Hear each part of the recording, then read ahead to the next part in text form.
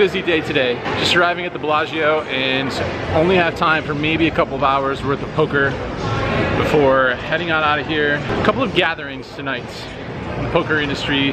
First things first, called in. We're gonna hop in the 510 over here. Hopefully the wait isn't too long. And then yeah, just gonna go for that hit and run. But who knows, anything can happen when you're playing a very short session. You're gonna get in there and hope for the best. See what happens.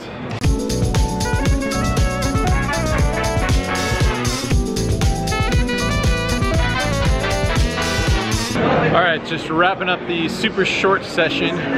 We got in about 2.5 hours worth of play there. Had to keep it short because I gotta run. We're off to party number 1, the Crush Live Poker Party.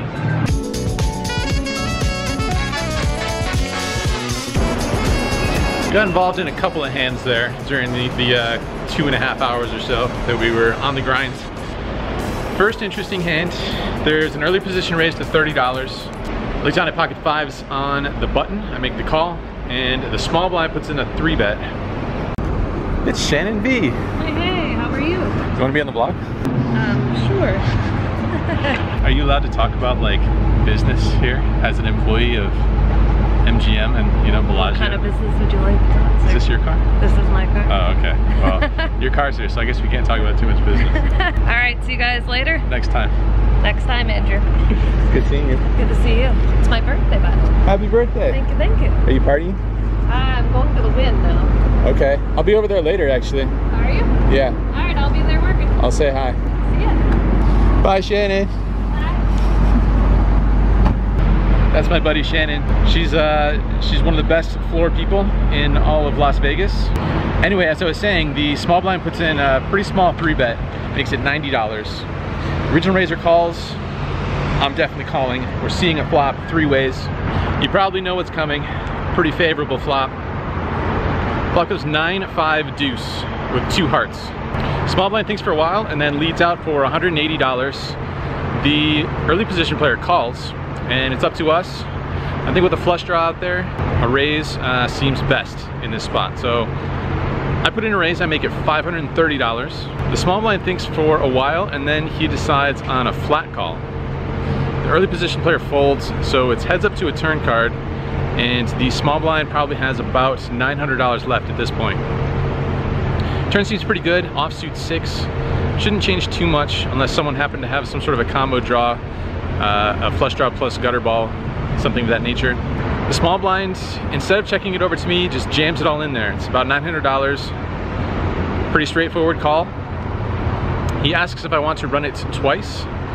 As per usual, when someone asks me, I go along with whatever they want to do. I leave it up to them. I'm usually not the one to ask, but if someone asks me, I'm down for whatever.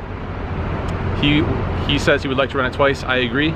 The first river is an offsuit queen, and he announces that that's him. Second river is an offsuit 4, I think. He rolls over pocket queens. So we are going to chop this one up. He makes a better set on the river on the first run out and does not improve on the second run out. So yeah, not the best result there, but I think it's an interesting illustration of this whole running it twice thing. If you remember from the previous video, we ran it twice when I had the best hand and ended up losing one of those. Same situation here. This time the other gentleman asked to run it twice. If he did not ask to run it twice, if my opponent did not ask to run it twice, we would have lost the maximum here and he would have just got there on the first run out. So it's a good thing that he asked to run it twice, and it's a good thing that I accepted. Of course, this is all just results oriented. Over the long run, not too much changes, but just interesting illustration from the exact previous day's session to today's session. Running it twice hurt us once and then helped us once. Pretty standard, I guess, over the long run. Only other interesting hand in this session, we were playing 8-handed and the hijack limps in. I look down at pocket 10s in the cutoff and I make it 40. Folds back to the hijack who makes the call. So heads up to a flop. Flop comes ace-6-3 rainbow. He checks, I check. Turn is 5 of diamonds, which I think brings a backdoor flush draw. This time he bets 50. I peel one off. Don't want to fold just yet. River seems like a good card. River is an offsuit ace. This time he leads out for $80. So for that price, I think I'm just gonna have to make the call here. Ace on the river seems to eliminate some combinations of hands that beat us. $80 is just too cheap to find a fold here in this spot, so I toss in the chips and make the call, and he says you got it. So good news there. He shows 8-7 of clubs for 8 high, pocket tens, good. All right, heading out of here, heading out of the Bellagio, making our way to the Gold Coast Casino. Let's go.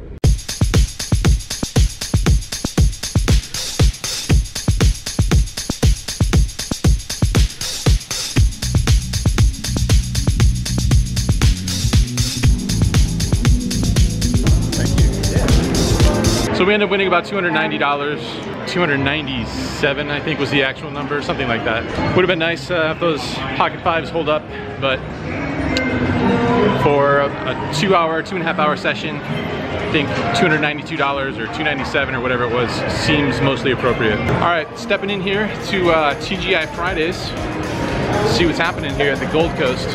I've been into the Gold Coast maybe 3 times in my life.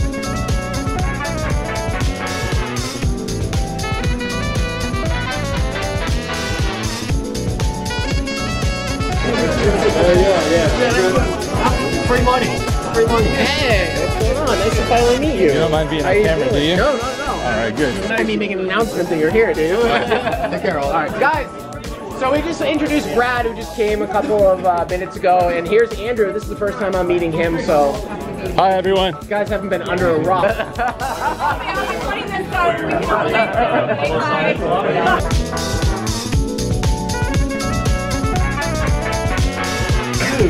All right, Bart Hanson, YouTube, Bart Hanson. You're probably pretty familiar with YouTube. I mean, at least like different content distribution channels. Yes, You're just definitely. out there. You're just out there. Definitely. Right? Well, yeah. So we're doing our Crush Live Poker meetup, and you were nice enough to come. This is awesome. You were nice enough to invite me. Yeah, we got what, a couple. I'm drinking on Bart's tabs tonight. 3 Lagunitas, 3 20-ounce Lagunitas. One of my favorite beers, Lagunitas IPA. And this is at TGI Fridays at the Gold Coast. We've actually done this meetup here 4 years straight. So it's been pretty cool. So This is like home base for it's a really nice area. meetups. Yeah, we got 50 people here, and it's been great. And thank you for coming by. I really appreciate it. It's good to be here, and like this is, we've chatted before. We kind of exist in a somewhat similar worlds, but this is the first time we've actually connected in person. Yeah, I mean, you kind of do like the lifestyle thing, and I do like the hand history thing, but you've kind of opened up YouTube. No, my hand history sucks. Yours are good. I'm alright with the lifestyle stuff. But I actually started posting hand histories on YouTube because of you, though. Because you are the one that had opened everything up to being popular for poker on YouTube. So I appreciate that, and thank you. I don't know if that's exactly right. I'll take it. So give us like some tips here and there for main event preparation. Sure. You were talking to the group here about that sort of thing. So just give us like a quick sort of like general approach to your I don't know if it's like mindset or some easy tips for main event preparation going into day 1. So I played the main event for 10 years. This is going to be my 11th year, and what I always tell people, which is part of our CLP meetup, is that it really depends on the table that you get. Like there's such a broad range of tables. So on day 1A, or whenever day 1 you play in, you're going to be so deep. The blinds start at 75, 150, and we're 50,000 deep.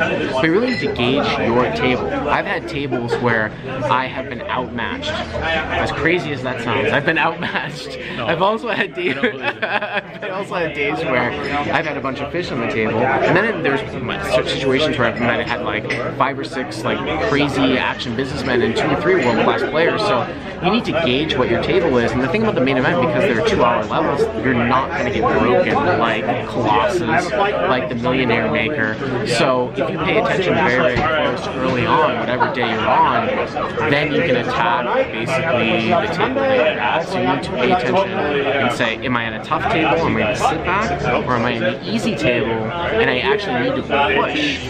Even though it's day 1 and we're deep, and if it's your first time in the main event, you don't want to go out. If you're going to identify the fact that you're at an easy table and you can accumulate chips, well, then you're making a mistake by not trying to accumulate chips.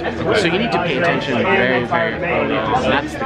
That's the key. That's all. So basically, if there's like less world beaters in there, then you should be in there mixing it up a little bit more frequently, or a lot more frequently. Absolutely. And if you got some heroes on the table, just chill back, chill a little bit, take it easy, don't panic, all that stuff. You got it. So what's the deepest you've ever made it in the main event? I finished 110th in 2007 out of like 8,000 people, so I got like 59,000. And yeah, but poker was easy back then. That's definitely true. All right, man. Well, thanks for having us to the CLP get together. Thanks for coming. Appreciate it. All right. Should we? I think we should mention actually, because we mentioned when I did a live stream with Doug, we mentioned on there that we swapped 3%. So we should we're gonna put this out there. Okay. Bart and I, we swapped 1%. We swapped 1%. All right. So we got 1% locked up. We'll see what happens. See what happens. All right.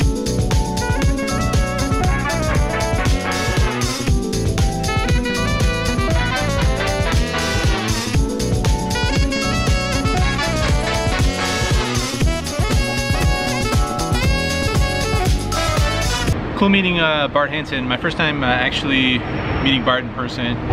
Bart's been such a fixture as far as like poker education and poker commentary. Bart was doing commentary on so many shows back in the day, between both Live in the Bike and some other TV cash games and tournaments and all sorts of stuff. So plan now is to depart the Gold Coast, make our way over to the Wynn.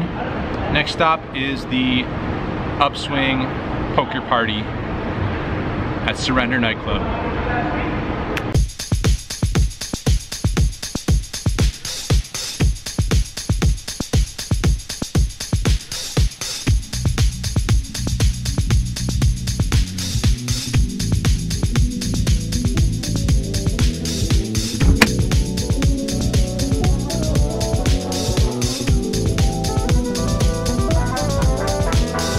You know what this stuff means right here? All these polls, parking fees are coming to the Wynn, so we can all look forward to that.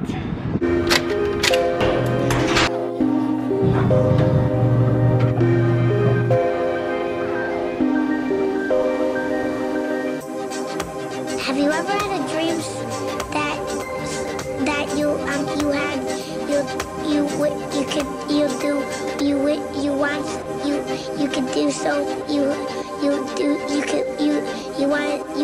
him to do you so much you could do anything?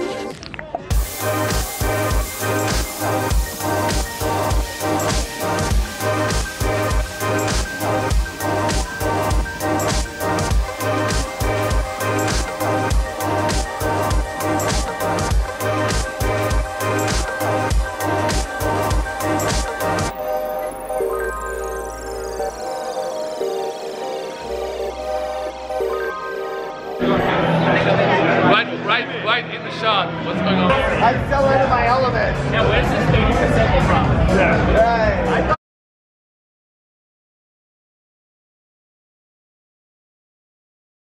Alright. Get in there. Right. What's your guys' names? Russell, Michael, and this fucking Andrew is the best person alive. Great job. I'm just glad you guys are here. Yeah. In the audience. I'm glad we're all here together. Cheers to that. Cheers. Cheers to that. Just gotta roll with it. There's no preparation for these sorts of things. Poker! What's up 2017? Wow. There you have it. That part out. You guys want to get in there? No, that part is going. Cheers, Upswing Poker. This guy made it to Atomic Liquors the other day. Ned, you made it to Atomic Liquors? Yes. And it was due to the vlog, man. I appreciate this stuff. I'm glad you made it. I'm glad you followed one of the recommendations. It's very nice to be here with you, Andrew.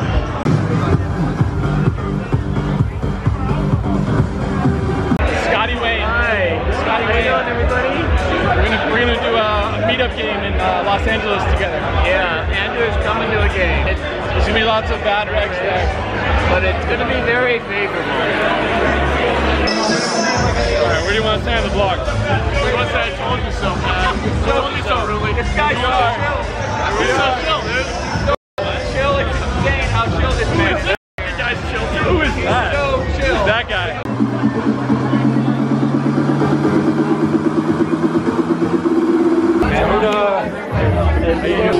You got a professional filmmaker here. Aspiring professional filmmaker. You're on your way. I'm on my way. You're just grinding. You're really grinding harder than Jonah. I'm grinding and I'm also getting out of line too. Are you? Yes.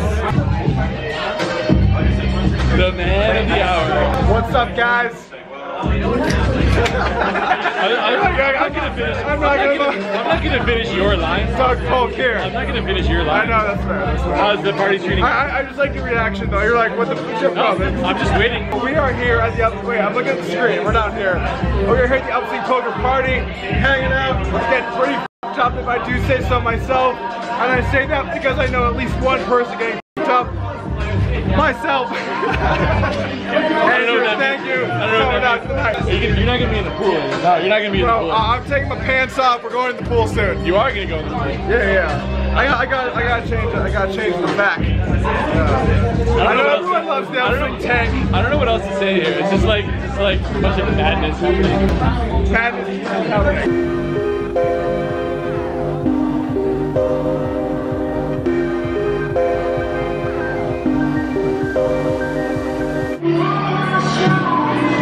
Busy day. I'm glad we got a very short session in here. I don't know if you guys can hear me, but I'm glad we got a couple poker hands here. Be on the editing grind tomorrow. Chilling on Sunday. Main event Monday. See you there.